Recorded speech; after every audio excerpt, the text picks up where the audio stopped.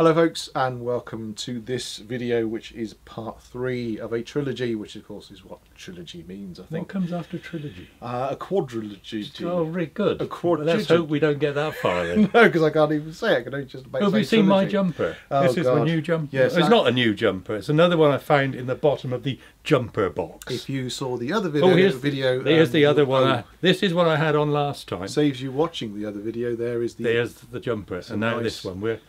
We're slowly going through all the archery jumpers.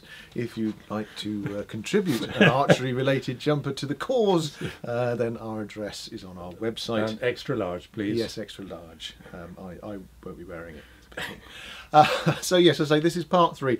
The other videos, if you haven't seen them, I suggest you do. Otherwise, none of what just happened or what you're about to see is going to make any sense whatsoever. We have been looking at this self-yew bow that is here behind us on the bench.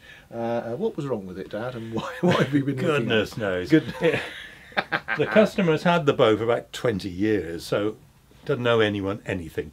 There were a number of very small lifts on the back of the bow, the sapwood side, because this is a self-yew bow. Just small lifts which, under the magnifying glass, looked horrendous. Yeah.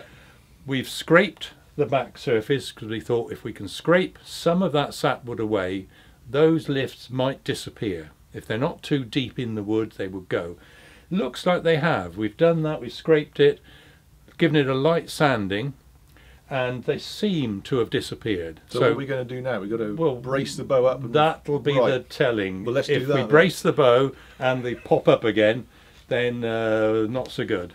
But if they don't, we'll put it on the tiller. Do I need glasses on or any protective? No, we're men here. This is no softies. You want the protective jumper? Oh no, it's fine. Good, that's all right. Have you? We've got these bits of tape on, which were to indicate where the problems were. So,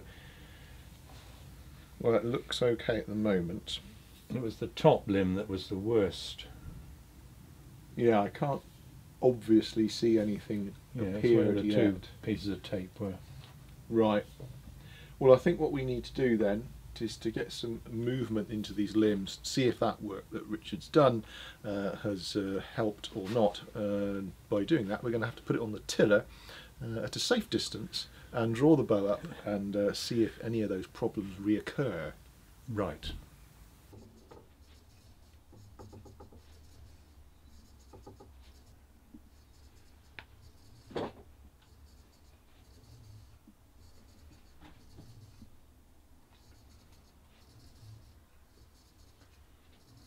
It's 24 inches, 25, it's marked at 26, that's 26.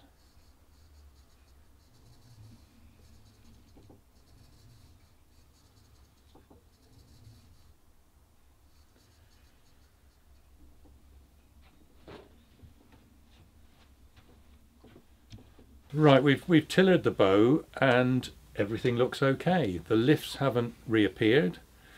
The bow looked fine as far as we're concerned for a 20-year-old bow. So what we'll do now is just gently give the whole bow a wire wool, just to get all the surface mess off it, and then revarnish it and give it back to the customer. So we have managed to revive what could have been a bow consigned to the wall, but we have managed to save it. Obviously we've got no idea how long it will last.